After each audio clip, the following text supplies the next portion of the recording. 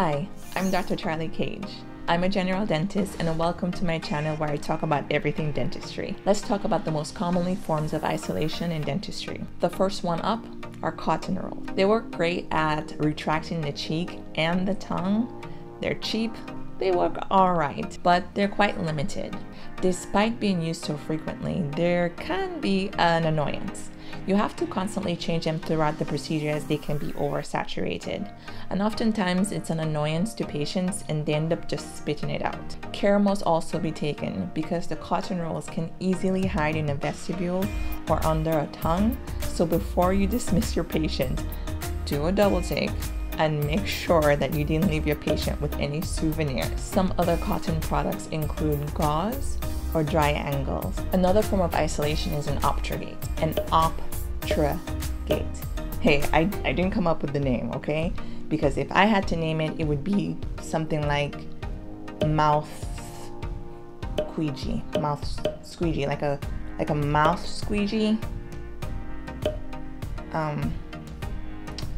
Let's just stick to Optragate.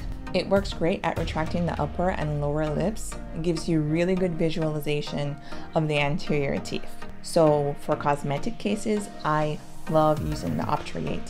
You can properly see the gingiva and all of the teeth in the front. I also use it for when I'm scanning with Trios or PanScan.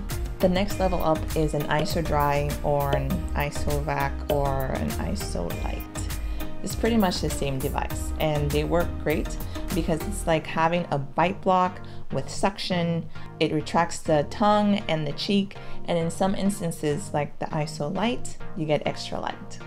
It's very easy to use, to place and remove, but it can be a little bit costly.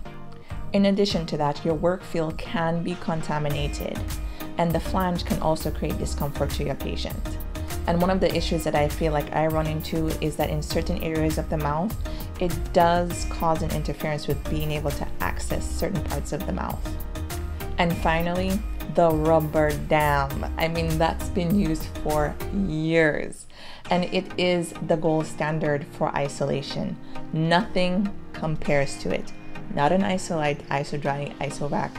It is not a substitute to the rubber dam. I say that because rubber dam provides absolute isolation.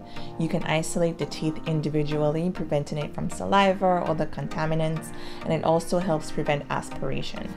It's awesome because it's cheap, but the downside is it does come with a lot of components, which can be overwhelming. There's also a learning curve involved with it, but as soon as you get over that, like with everything in life, you can place your rubber dam very quickly. And in a private office, you can train your assistants to just place it for you. And if you're a student and you work by yourself and you say, well, if I put on a rubber dam, I don't have any way to suction. Well, there's a trick for that. I do have a video that will show you how you can work by yourself and get suction and will leave your hands free to properly do your dentistry.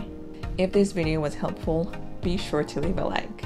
And if you have any questions that were not addressed in this video, leave a comment below. Let's talk.